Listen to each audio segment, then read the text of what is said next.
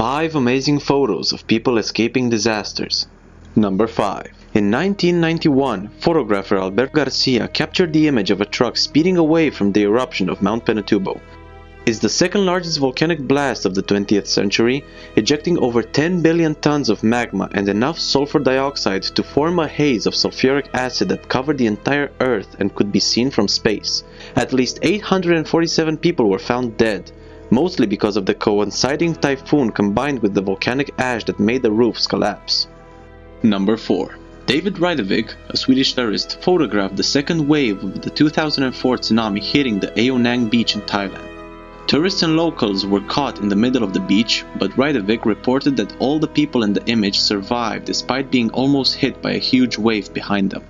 Unfortunately, more than 200 people, mostly the ones near the town of Aonang, were not so lucky. The wave measured in some places the height of 24 meters.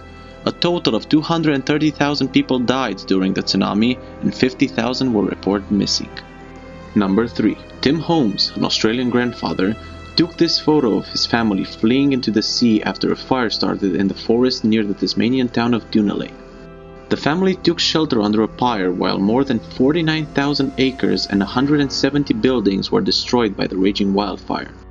Holmes described the situation as, "There was so much smoke and ember, there was only about 200 to 300 millimeters of air."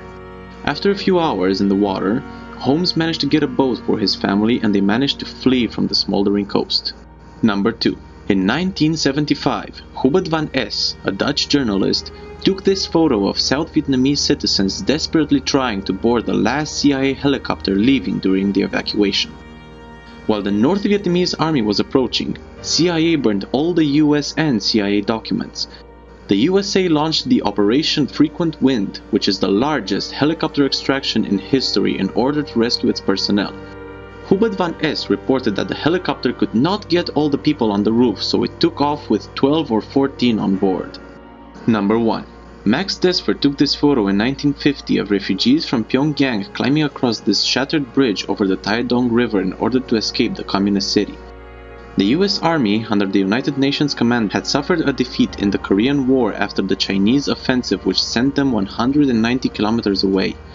After the United Nations ordered withdrawal, thousands of people from Pyongyang fled from the advance of Chinese troops. Enjoying our videos?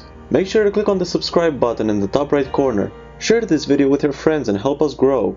Check out our Facebook and Twitter pages by clicking on these logos.